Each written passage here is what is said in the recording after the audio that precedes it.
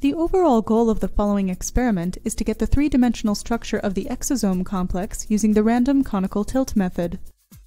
This is achieved by first depositing a thin layer of carbon film onto the holy carbon grid to make the support substrate for the protein complex and the stain.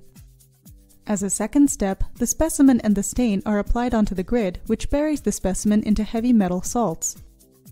Electron microscopy is then carried out to get tilt pairs of micrographs of the specimen.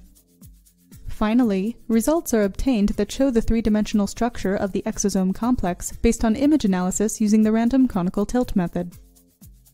Generally, individuals new to this method will struggle because sometimes good preparation of specimen for random conical tilt method is difficult, as well as the procedure for the image processing that follows. Visual demonstration of this method is critical, as the grid and the specimen preparation steps are difficult to learn without an illustration of sample assessment.